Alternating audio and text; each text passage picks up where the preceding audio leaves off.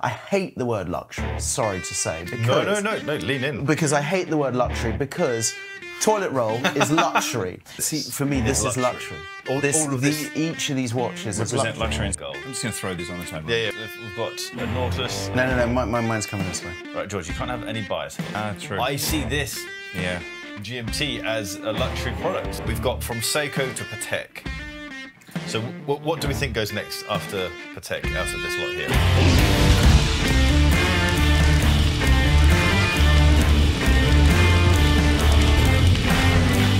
Welcome back to About Effing Time, the #1 watch podcast.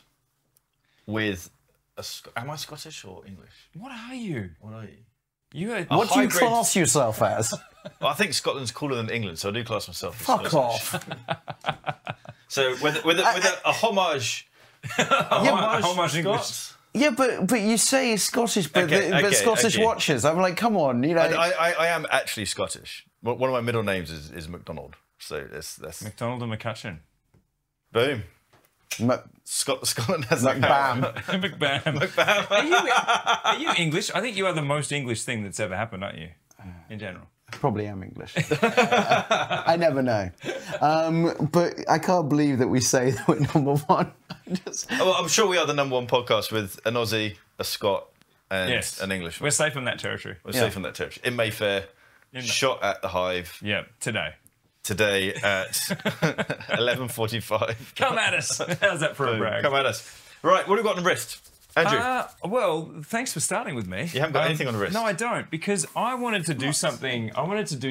Showing off? Live. I've never worn a Studio Underdog. I've never actually had one on my wrist.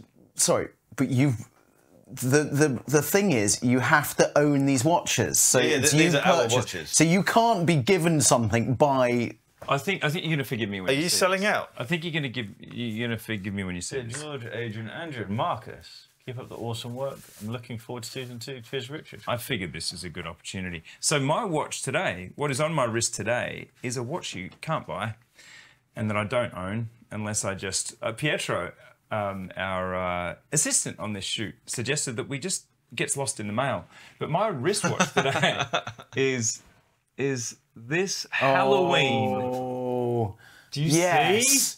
But how did you get it? Because you can't buy it. No, you can't. Let's show this off. I just wanted to wear this today because he sent this to us as something we could put on the show, and I thought this is going to be my first ever Studio Underdog wear experience. The story behind this is just the cutest, George. It was drawn.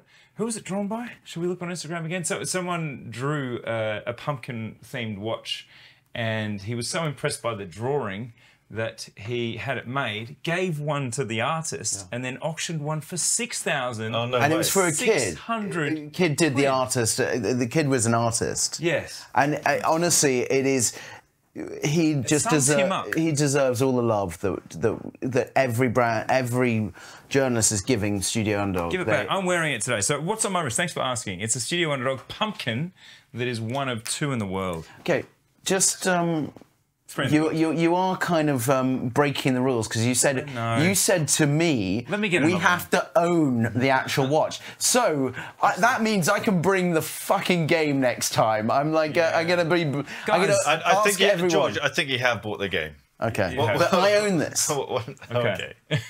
So I am. This is a Wes Lang Tag Heuer Gold. Let's get it off. This is the prototype. It's a big chunk of gold. This is quite a few of my watches become prototypes. This is the prototype.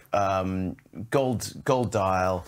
And is it a copper dial? What is the actual? It's a coppery. It's coppery rose gold. Yeah.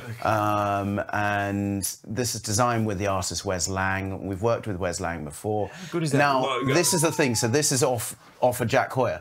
So if everyone knows, this was the rotor off a Jack Heuer because I had my Jack Heuer Tag Heuer, and anyway, this launched. Probably about the same time as this episode launches. So you can see the damage on the case. You can see that I beat the shit out of my watches. You wear your watches. And you know, I've been loving wearing this. I love how we've deleted the date wheel and also the second sub. So there's 3 subs. We've deleted that, and we put one of his pieces of art So is the there. sub still under the dial? It's all been knocked off, so we've actually taken the Carrera movement and modified it here. Yeah, wow. You can also see, so I can point out some things. The strap is not 100% because it wiggles. And so it's not. So this is prototype, but it's my watch. You can tell it's my watch. It goes off for a photo shoot soon. I'll show the logo closely because the logo is my favourite thing about this. Look how badass this logo is. It's almost like the About Effing Time logo. Oh yeah, See? that is cool. Killer, man. Killer, 100% killer. What about you, Adrian? Which Explorer are you wearing today? This is my budget Explorer. This is a CWC G10. Do you know, I love military watches. And this is one of those watches that it just proves a point that watch collecting doesn't have to be expensive. I bought this off eBay for about 60 quid. The whole thing was bashed up. The crystal or the glass, the Hesselite was all scratched up. It just needed a bit of poly watch. Actually, to be fair, needed a lot of poly watch. But it's just one of those cool. This is a legit military watch. This isn't a reissue. This isn't. It's got the markings. It's actually got the markings. So that means that. So this is a W10. So it's got a ZAP number in there. And this was issued in 2006. So this is all legit military markings. So it's been loved by someone else. And it has the Ministry of Defence mark as well, which you can only put on if it's... so ZAP. So the old ZAP. So I was really excited when I got one of these, and I sent a photograph to my dad, and he said, did you pay money for that? So yeah, of course. Because my dad was in the military, and so they all get issued them, and you just throw them in the top drawer and you don't wear it, because... Did you pay money? It's like, how else would you have got it? Well, he just thought it was ridiculous. Someone would pay money for a watch you get for free. And no one likes them, but I think they're cool. I love them. This little quartz ETA movement. Yep. Right, it's about, and on the basis of this, of not needing to spend a huge amount of money on watches, and it's about effing time we talk about what is luxury. So we've got a micro brand, we've got a heritage brand, but dirt cheap, and then we've got solid gold. But that in itself doesn't, in my eyes, necessarily mean any of this is luxury. But also, all of this. See, for me, this is luxury. All of this. Each of these watches represent luxury in some way. You know, because the thing is, it's your own flex. It's why I did G-Shock. You know, for me, that was luxury. It was an idea of, you know, there's something cool about G-Shocks, and I wanted to kind of do something. So for me, and I know I shouldn't be talking only about me, but it's what I loved is a G-Shock is luxury. You know, if you have the same premise as, you know, you feel a good way. You know, you think about trainers, you think about anything you wear, they can be luxury, they can make you feel luxury. I hate the word luxury, sorry to say. Because, No, lean in. Because I hate the word luxury because toilet roll is luxury. This is advertised as luxury bog roll. I'm like, you wipe your ass with it and it's called luxury. I mean, to be fair, based on the stuff I'm using in my hotel, this is pretty luxurious. Yeah, but how many ply is that? But for me, you're on a single ply, aren't you? But for me, I'm like, that's called luxury. Well, and so for me is that I don't understand this whole thing about luxury, the word luxury, because I think that luxury's almost died, and it's almost come back to we choose our own luxury, we choose our own benefits, our own things. And friends of mine, you know, think I'm mad when I go, oh, I'm staying in this hotel because I like the little treats on being on travel, where other people are like, go cheap on the hotel because you only spend X amount of nights there. And I'm like, I want a fucking great sleep. I want to, my back hurts. I'm sounding like an old, but I want to have that experience. This is exactly the conversation I have with my wife. My wife does not value any level of experience. It's all about matter of fact. If this hotel is X amount, this hotel is X amount, the most important factor is money. Yeah. Whereas me, the most important factor is I've got to get a good night's sleep. Yeah. And that then has a value. But to your point, George, luxury is so personal. And the reason I want to touch on this is I did a video that I was actually quite concerned about doing because luxury is so personal. But I wanted to zoom out from the personal perspective and look at this from an industry perspective. So this is a dictionary definition of luxury. So luxury is a great state of comfort or elegance, especially when involving great expense. And an inessential, and for me this is the most important part, an inessential desirable item which is expensive or difficult to obtain. And now, when we talk about luxury, we can say toilet roll on its own, regardless of the hierarchy of toilet roll, ply, comfort, the bounciness.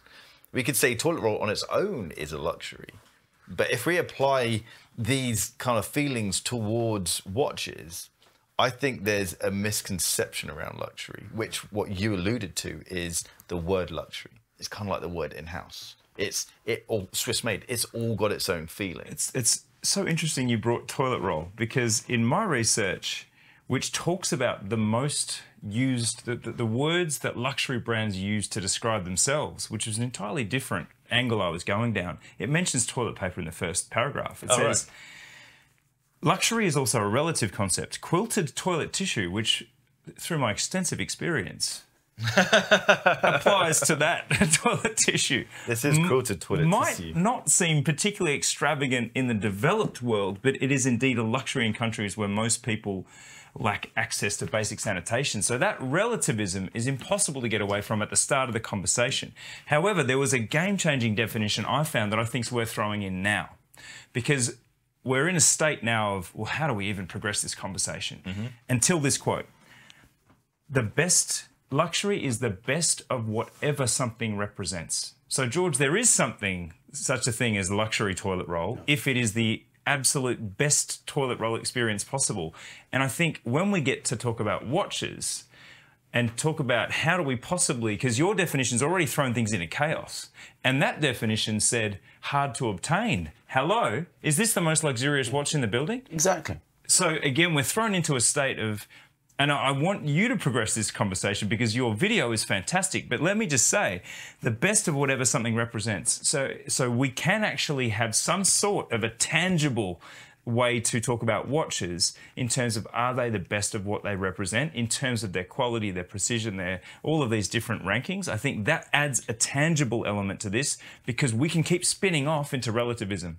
But this is what I love about this concept, is that definition destroys my view of luxury. Yes. Yeah, the raritanium. Simon, you tell me that I don't need a winder, I need a wolf. It's written everywhere. It's a very catchy campaign. Yes. That's a big call. What do you mean by that? Well, we are the best. You have to think you're the best, don't you? Yeah. No, we so are we the start best. with that. We feel we're that. The best watch. We're the biggest watch podcast in the Mariana Trench. Wow, Yeah. that's fantastic. Yeah. I'll swim alongside you down there then, sir. Anyway, the idea of building a watch winder that does what it should do was what I started with 25 years ago. So there were watch winders out there, but they weren't intelligent. That meant having a computer chip inside, tick that box. It counts turns per day, tick that box. Can start and stop where you want it to. Has a dynamic cuff, which we haven't looked at yet, which means any size band, metal, strap, whatever, will go on the dynamic cuff.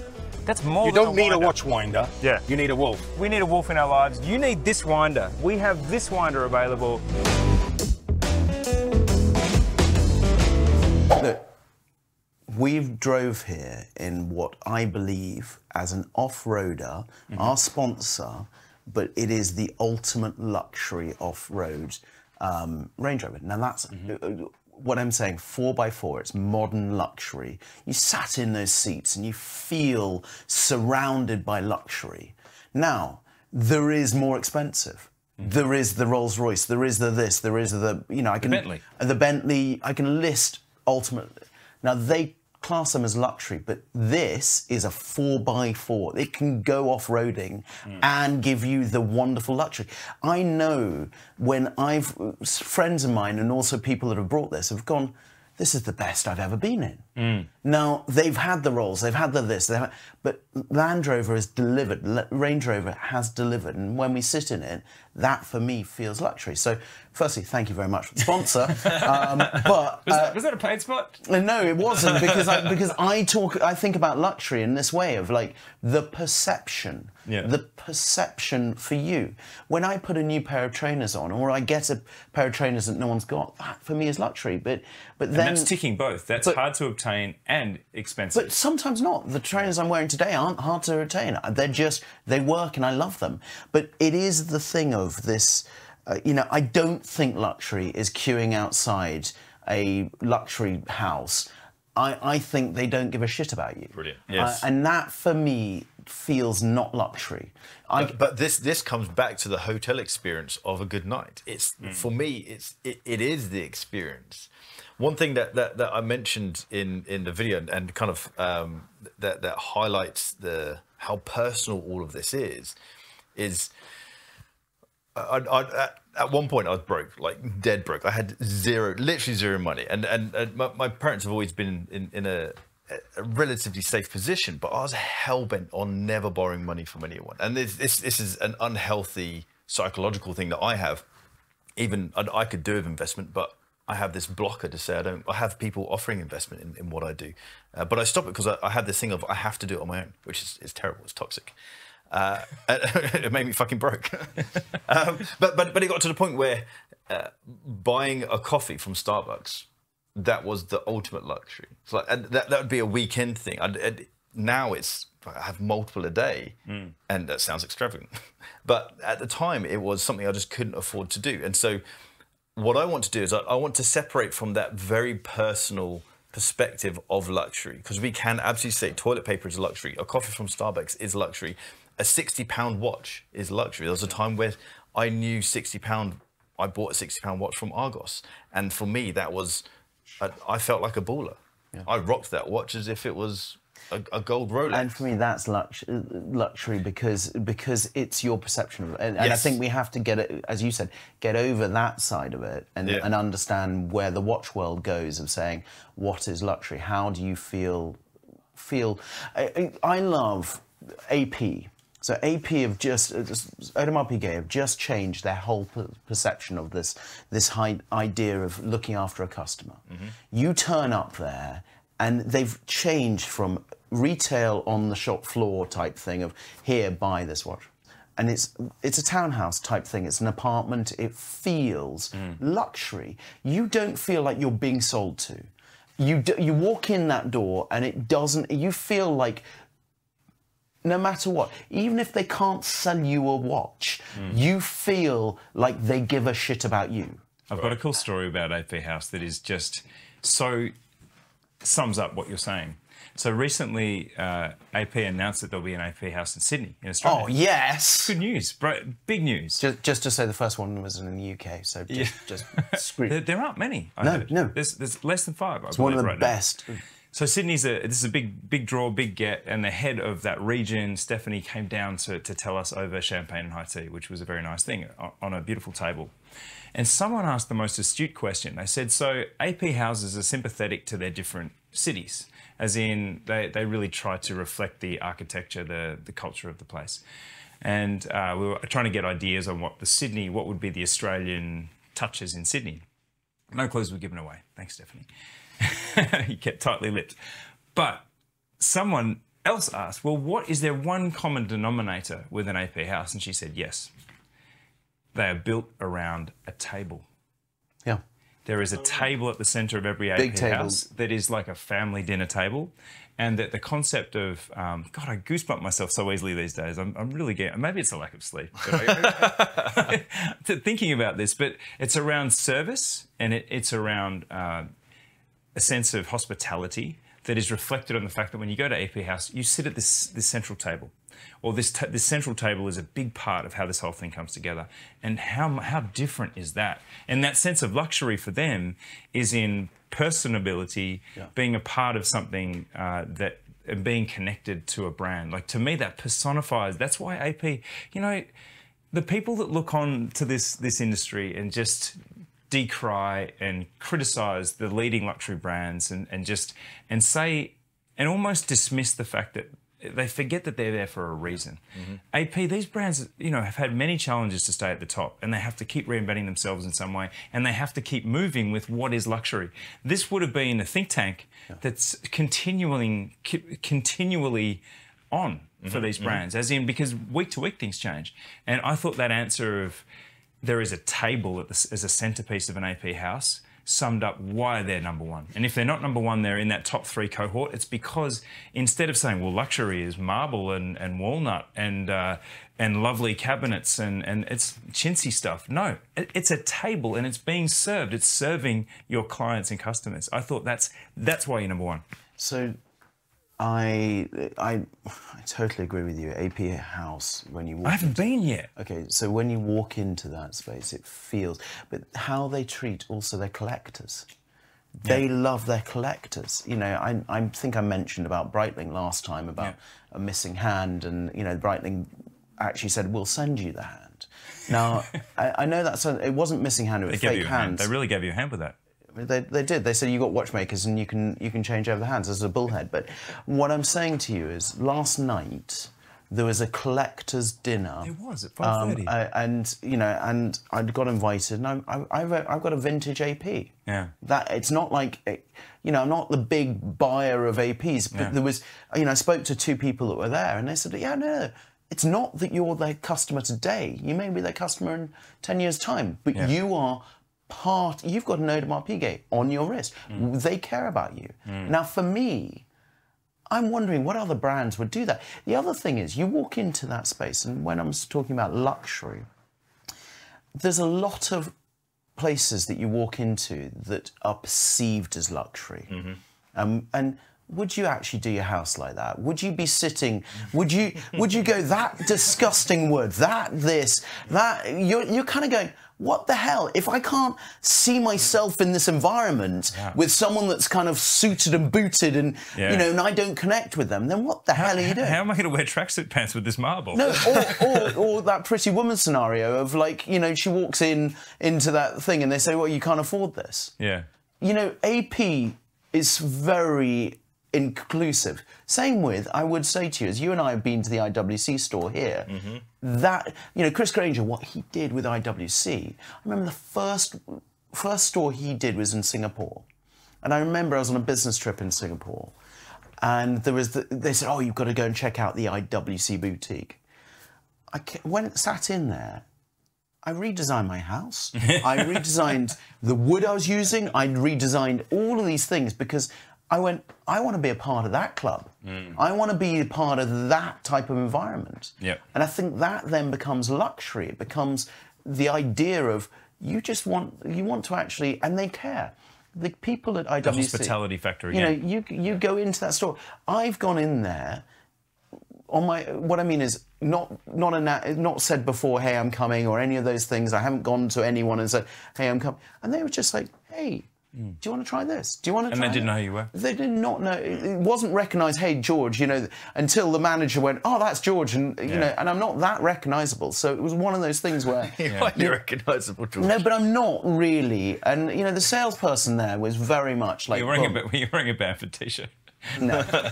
No, but that's what I love. But what I'm hearing here is luxury is experience, its environment, and its relationship. Now, for me, where this breaks is the branding and public perception of luxury. And so if we think about what is the most luxurious brand, or one of the most luxurious brands is Rolex. What is the Rolex experience? What is the environment that Rolexes are sold in? Yikes. And what is the relationship that you have with Rolex? I've bought a few Rolexes. I think they probably said you're bloody lucky to have one. No, they do. And oh, you're lucky to. But the brand's bigger than the customer. Let's go through this. Let's go through your list. Okay. The experience of buying a Rolex. I think we can agree. Yeah, it's not wonderful. No, it's not. In your experience, and when you're there and you're having that transaction, it's decent. But I wouldn't say it's luxurious. Do you feel? But to get to that experience, but is that their fault? Based on what I've known about AP House. I haven't been to an AP House, but based on what you're explaining, is we're going to do things. We don't have a product for you to buy, but we're going to maintain this relationship. Yeah, that's luxury. We're going to invite you. You don't have a modern AP. Yeah. We're still going to invite you to a dinner because we want to keep this relationship. That's luxury. You want to keep the fanboy style. That's them giving a shit. At no point have I felt like Rolex gives a shit about me. And what's the second one? So that's environment. Environment. I guess that changes from place to place, but typically there's no difference from buying, let's say, a standard Omega, a standard Tudor. Yep. There's no difference between... And it's still that interface Tudor, with... Omega, Tag Heuer, Breitling, and Rolex. It's still the interface across the counters. It's still the interface across the counter. Yeah. And it's process driven. It's kind of like you have to...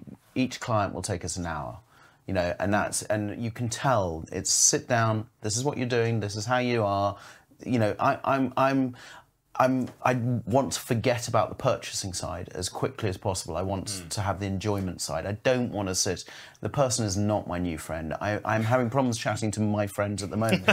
So you know, I'm really sorry to everyone that it is my friend, because it's one of those things. You don't want that formality. You want to just get through, get the watch on your wrist, unless it's something like AP House, where I sit and I'm like, I want to look at that book. I want to. It's why I built this office, is because I wanted people to forget about the outside world, come and design, come and hang out. The opposite of transactional. Yeah. So this is where. So I created a hierarchy of what luxury. Can I finish this last tick because it's an obvious one. Relationship. Yeah. Relationship. Well, there isn't one.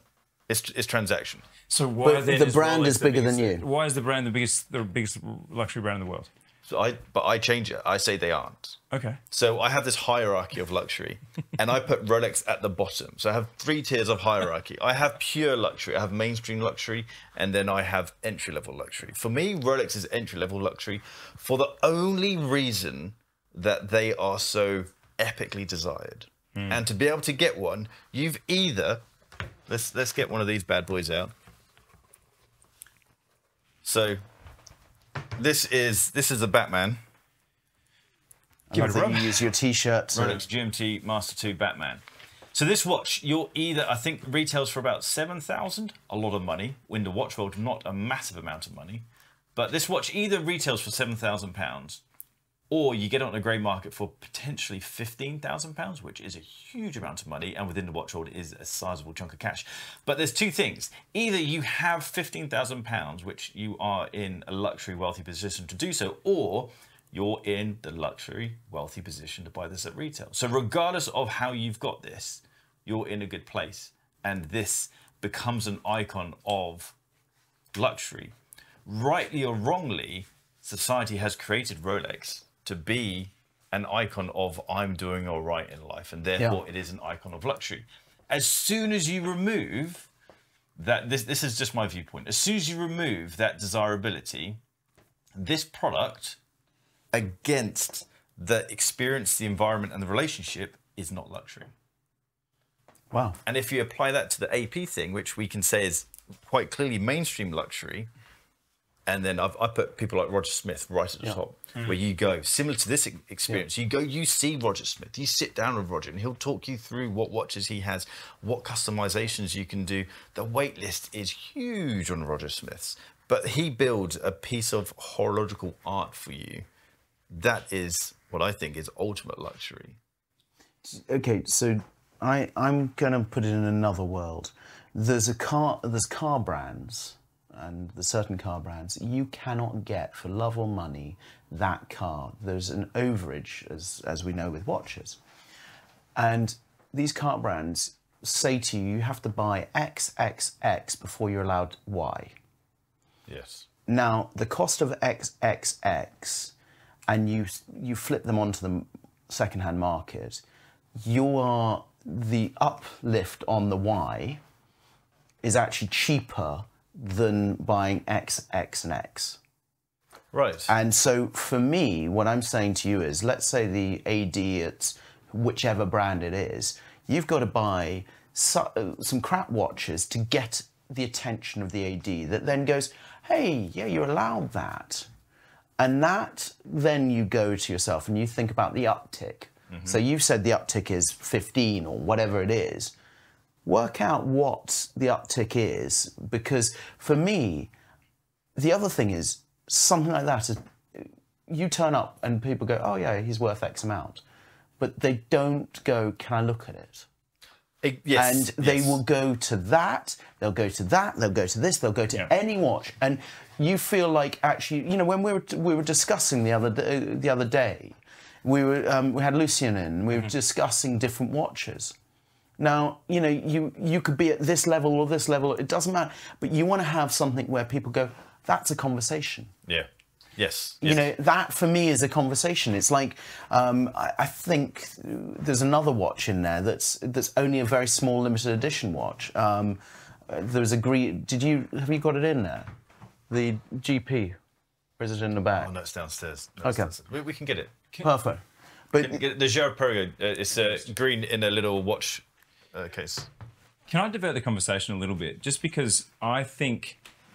That's luxury for me. So this was purchased for £6,600. And this is at retail £7,000. So this one ticks the box of being expensive and hard to obtain. This one ticks the box of being hard to obtain, as in impossible to obtain.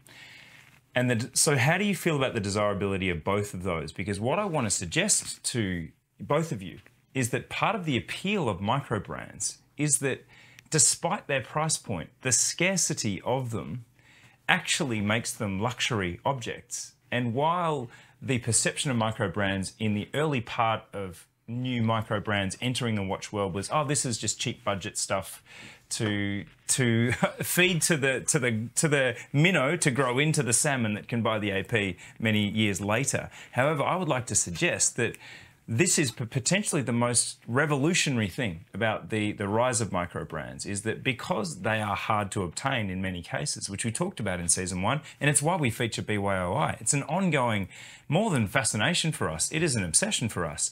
And I put these next to each other in terms of if the market's determining the value, these are actually equivalent. I disagree, because hard to obtain isn't the only factor. But it's expensive too. It was £6,600. But correct. But so there's what's it when you have circles and there has to be a little thing in the middle. Yes, I know what you mean. Yeah. So there has to be a Venn diagram. A Venn diagram. So you've got let's do it. So you've got accessibility, you've got build quality, and then you've got cost. You can't. If it's hard to obtain and costs a lot of money, I don't feel that's luxury.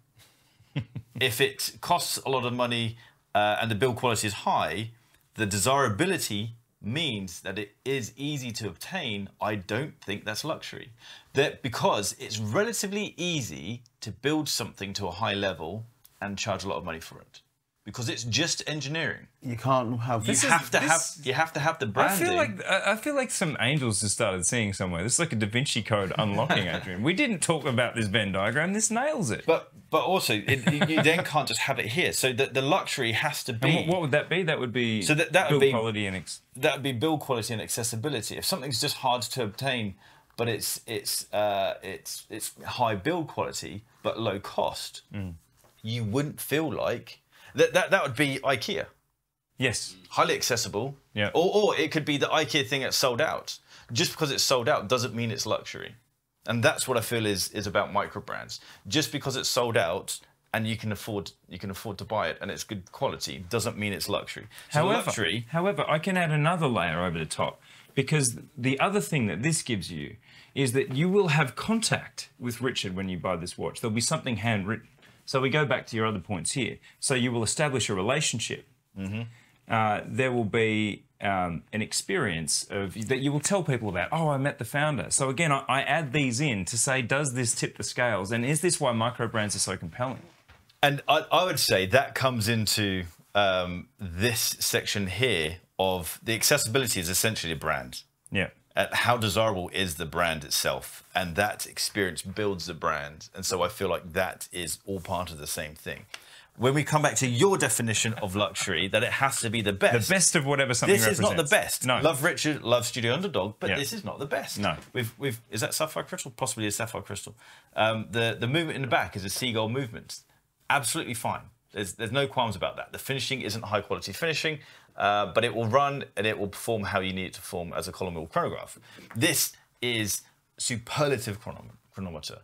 This is graded higher than the people who grade chronometers, and therefore that's why they created their own chronometry certification. But that's it. This is a highly water resistant, highly usable, highly desirable, and highly accurate machine. And so therefore, I feel like that is a luxury product. But you put them at the bottom. Yes, because they lack everything else that I personally feel is luxury. So to come back to the car thing, George has gone into another dimension. I feel like I'm talking too much. Do you know? Actually, I'm going to put this to our viewers. What do you think? You know, where are we right on this classing? Are we right? We'd love to know what you think, because for me, this is something that I'm asking you. I'm kind of, I mean, he's just blown my mind, because the thing is, you know, this is where I was debating this thing about Richard Mille, and I realised that ultralight was ultra luxury.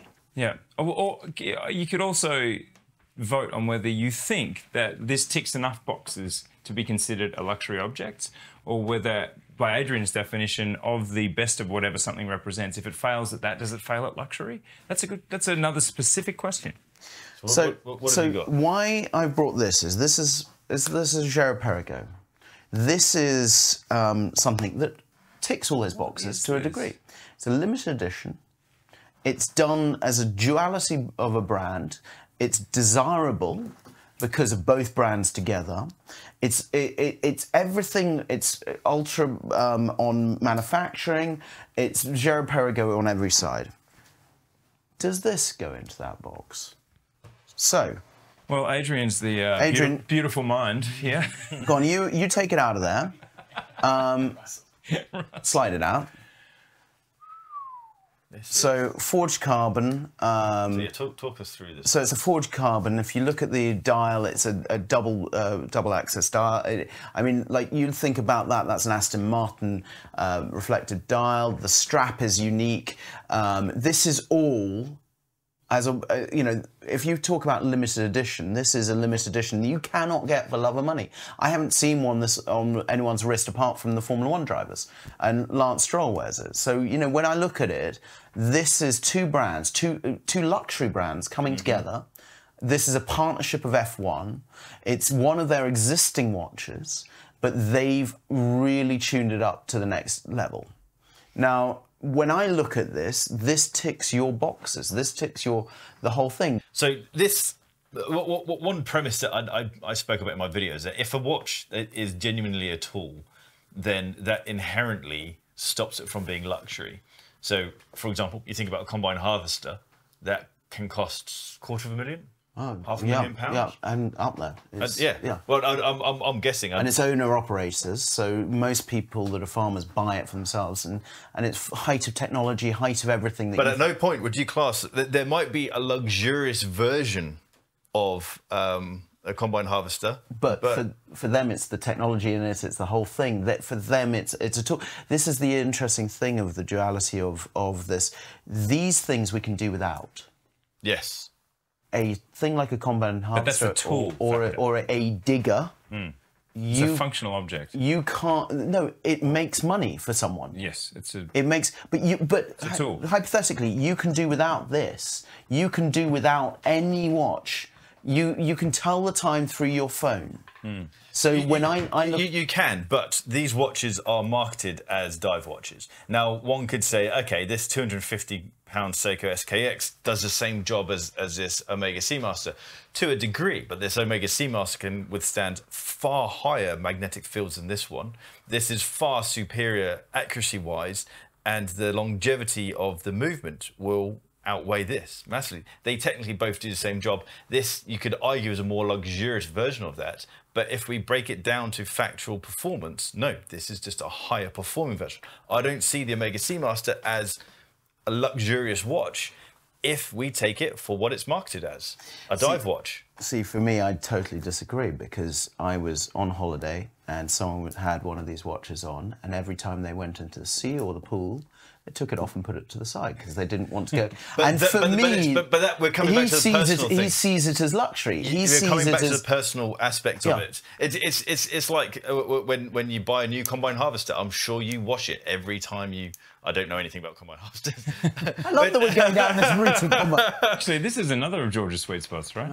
Oh. Okay, let's get back to this watch. So my reason of bringing combine harvesters and automotives into the fold is, if you think about the difference between a BMW 3 Series, that isn't a luxurious product, it's a premium car. If you take the BMW M3, that's a sports version. You could see that on a racetrack and someone could be performing highly with an M3.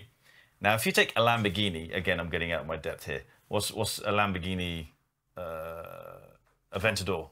Is that a modern Lamborghini? Yeah, well, you can go through them. I mean, okay, let's just take the common Lamborghini. You're unlikely to see one on a racetrack. They can perform on a racetrack, but you're unlikely to see it on a racetrack. That's how I see this. A Lamborghini is a luxury product. This, for me, although technically a chronograph is built to be a sports product, there's nothing about this I feel has been designed to be the sports product. This has elements nodding to the tool, but ultimately it's luxury. I'm going to call bullshit on this, because I'm going to say to you is, and I'm bringing Richard Mille back up.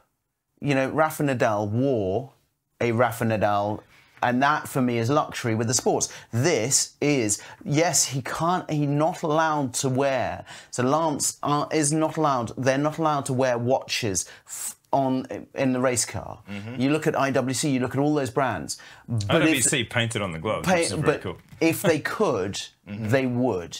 These are built to the G's, but same with these. These don't go. I would love to say, apart from you've got someone in the Time and Tide club, there's an avid diver, and he keeps on sending me the coolest films of him going diving and things like that. With his Bamford t-shirt, yeah, right? He's the one that you go, yeah, this guy is a cool diving guy. But most people, I'm wondering how many times you've gone scuba diving in that. Plenty. Never. No, but my counter argument to that is, if you have 1,000 divers and you ask them what's on the wrist, I wonder how many of them, what the percentage is compared to 1,000 people with Rolexes on the wrist, with Omega Seamasters on the wrist. These are expensive products. If you're doing diving, it's an expensive hobby. You're not necessarily going to spend thousands on your dive computer. I do know divers who dive with sea dwellers on the wrist, and that is their main thing. They say they have a dive computer on this wrist. On this wrist, they have their sea dweller, because it's far quicker to monitor your dive time because of the bezel, rather than looking at a computer with X amount of digits on there. You have to search for your dive time. No, glance at this one, dive time done.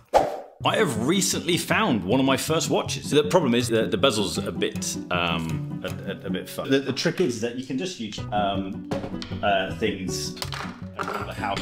Ouch. It is a shame that the bezel's a bit dodgy on this thing, but it will give me a chance to tell you guys about a bezel that isn't dodgy. Getbezel.com. Behind the very fancy branding and the slick website and the very easy to use app, there's a whole team of watch experts who are not only passionate about watches, they are incredibly knowledgeable about watches. Bear with me. These guys have over $220 million worth of watches, which makes me think we could be doing something else with these tools. So whether you're buying your first nice watch and you want a little bit of hand-holding along the way, they will do that. The most important part is the fact that they will authenticate every single watch that they sell. It's crucial to have a rubber-tipped whacker, because you don't want to add extra dents into your watch. You don't want to scratch it unnecessarily. Now, the nice guys over at Get Bezel have given us a discount code that we can give to you. Just use AET200 when you check out, and you'll get $200 off your first order, which is pretty handy. Go to getbezel.com. Check your next watch. So where does this sit? You know, where does luxury sit? Mm-hmm. You know, maybe we go to that and say, well, what is luxury to each of us? What is our opinion of luxury on what we've learned? I think we need to not necessarily come to some kind of agreement, but perhaps come to some kind of ranking Does that feel fair? Well, I do think that the only way there could be a ranking is if there's some sort of a tangible matrix or a tangible scale. And that's where we do come. I think it's worth coming back to this idea that the best of whatever something represents. So if a watch is representing watchmaking, then surely we can at least say, here is an industrialized product with no human fingerprints on it versus something that, like the Roger Smith handmade, where every component is handmade. That is a spectrum. Do we agree on that at least? Yeah. Okay, great, let's do it. Cool. So I'm going to place some watches out.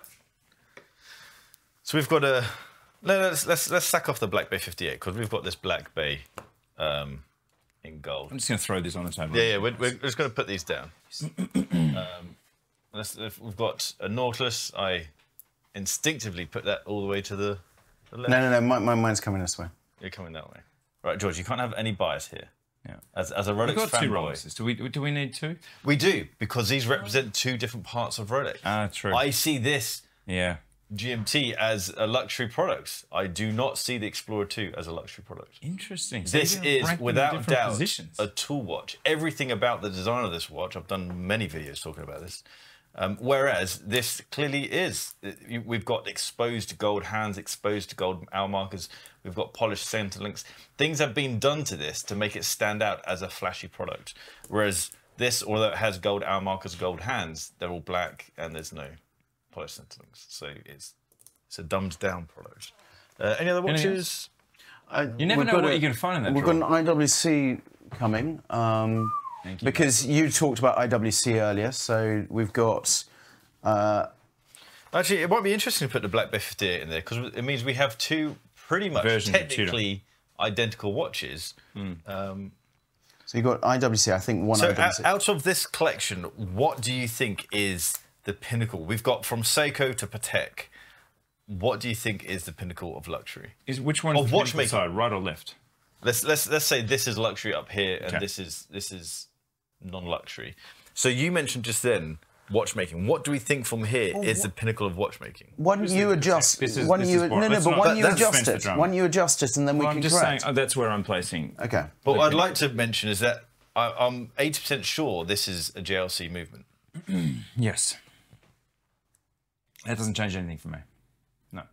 Because it isn't, at the time, I mean, again, we've got to put this in an era. This was a brand that at this point in time was fighting a tide of luxury that was defined by gold watches and luxury that was defined by gold dress watches. So to me, the fact that this redefined luxury in a steel watch actually makes this the predecessor of all steel sports watches. So for those reasons, it absolutely redefined and represented luxury in its time, and I think it still does now because it is potentially even more desirable than it's ever been. And also, you mentioned the JLC movement. I consider JLC movements and JLC to be a luxurious brand because for me, on that spectrum of industrialized movement versus highly technical watchmaking at its finest, I still put a JLC movement in that category. Okay, I've brought something that I think is. We brought the GP. I've just got this. This is what we talk about: limited edition, rare ability. It's a G-Shock, right?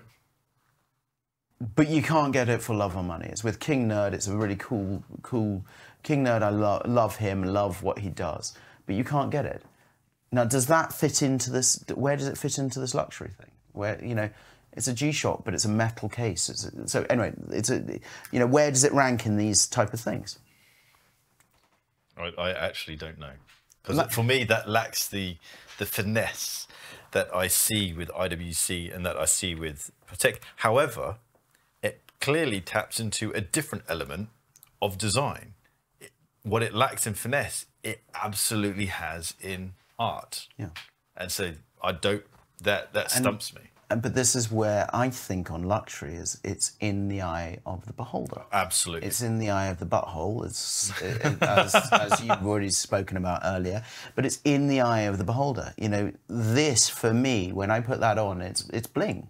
I feel like it's luxury in its own way. So what do we think goes next after Patek out of this lot here? I'm thinking IWC, but that's me. I don't know what you think. Or GP. I would put these on a par. I would put these in similar categories in terms of the. Sadly, it doesn't stand up right. Yeah, I can hold it. It's fine. It's absolutely fine. Cool. Okay, what's after IWC? So we have a solid gold. Okay, so that's interesting that the steel Rolex trumps. Let's leave that there. Sweet. What's next? So we've got Tudor, two-tone Tudor, Tag Heuer, solid gold. It's got to be a concession of gold, right? Sure. Do you think? But also, that's unique in its own way. It ticks the other box. So it ticks another box, and that's the thing. So for me, you said no bias, so I've got to shut the F up. But I think that sits there because I look at something like that. I found it hard to split these two because I see these as fitting in the same world. You know, this is this. These two I see as pair, and then I see that one comes on, and that is, you know, you think 25 pieces, that's it, done. Mm-hmm. You know, it's the whole experience. So for me, I go this one next, but that's me. My instinct was that next. Mm-hmm. But then I go this. Wow. Okay, interesting. But this is me going it because I go the rarity of it. I don't. One of two in the world. But what if we come back to the idea of craftsmanship? This seagull movement. That actually belongs here in terms of movement. Yeah. So that's where this is why. But then this trumps this clearly because and that's a fuck you watch. That's fuck you. I've got this. You know. But to whom?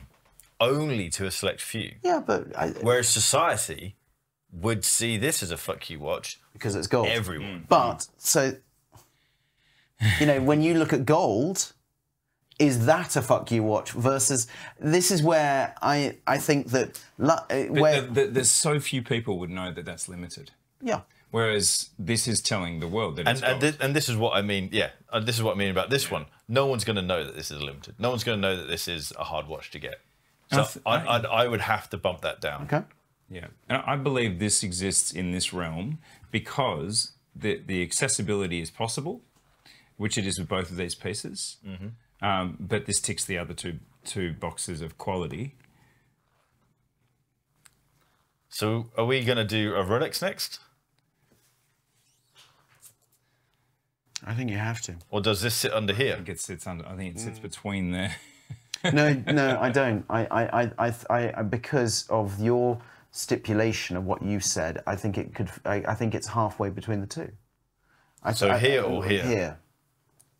Because I think it's, and then you put the other Tudor. I think there is I think it's where I think this perception. How do these trump this in terms of their luxuriousness? See I'm happy to see the difference here, but I struggle to see a difference here. I see this as a superior product to the Seamaster, purely That's based why I had on build between quality. the two. So yeah. I would put it here, in line perhaps, and then that. This is what I would do, and then like that. But I'm happy to be wrong, and then this funny one at the end.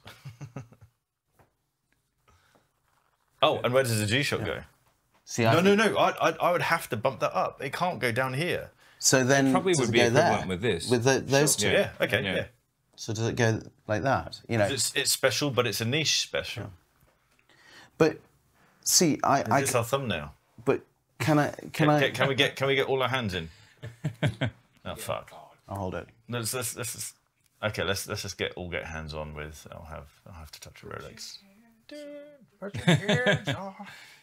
And this is highly subjective, and it really is. But the other thing is we're not analysing every brand, because if you put all the brands out here, you've got AP, you've got, you know, for me, I think something like, and I've mentioned it multiple times, but I think something like a Richard Mille or a HYT. Oh, there's more. They sit up here. You think about Moser. Absolutely. They sit with AP. Isn't ultimate.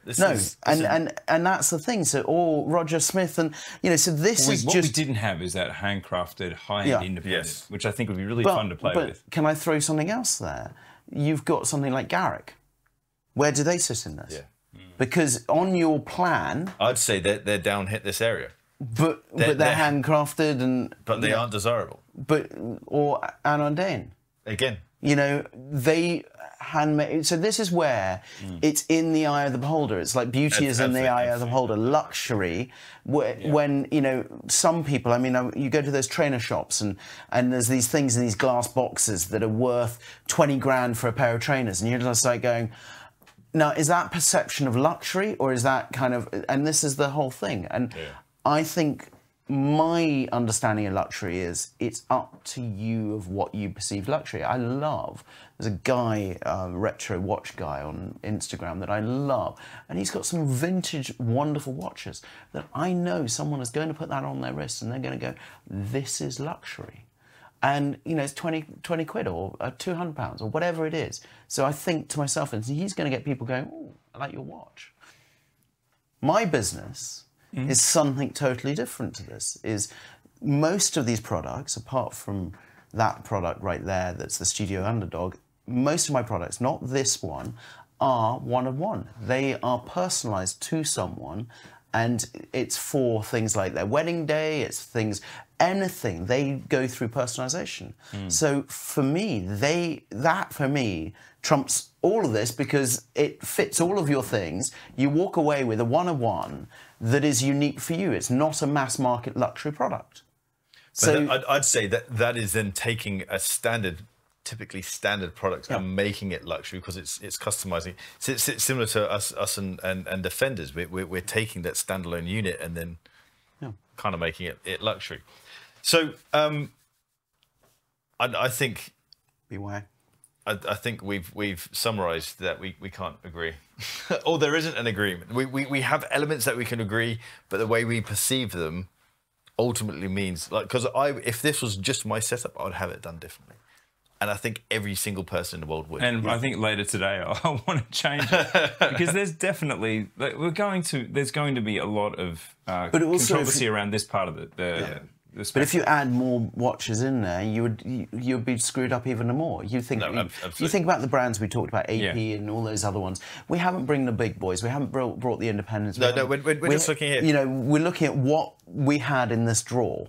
So these are a mixture of everyone's watches that we've kind of been able to get, or you know. So these are the things where we go, okay, this is where we see some of these things. Yeah. You know, we could do the same with the wall clocks. We could do the same with, you know, you think about all these different wall clocks. If we put the brands in a hierarchy on that, some of them would be right down at the bottom, some would be right at the top. And I think that's the great thing, is that each of us has our own perception of luxury. Absolutely. You know, going back to a loo roll. And talking about loo rolls, there's someone that I'd like to introduce as our BYOI. Why bring it on a BYOI? It's a deeply unflattering segue. And she'll like it.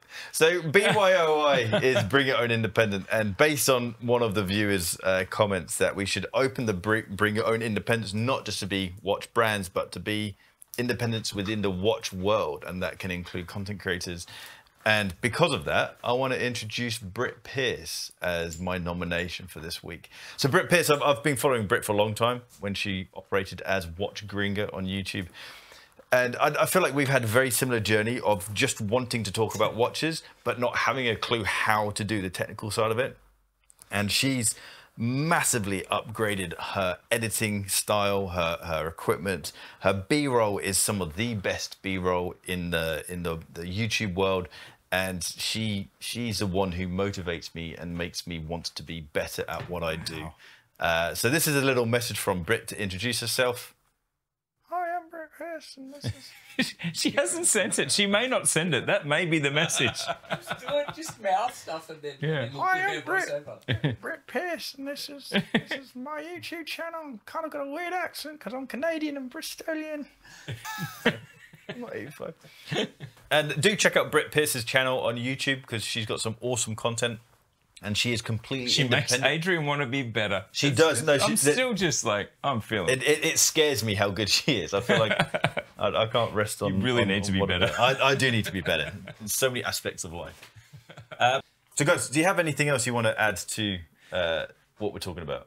I do have one quote. Look, it's been an argumentative, typical About Effing Time episode, I guess. We haven't quite landed the plane, but this is an unlandable plane, I think, in lots of respects, because it's subjective. But there's one quote that really stood out to me as what luxury has become. So while luxury in its first instance was around quality and around actual tangible things, what luxury has become, there's a great quote, luxury has become about selling the dream and everything that goes with it.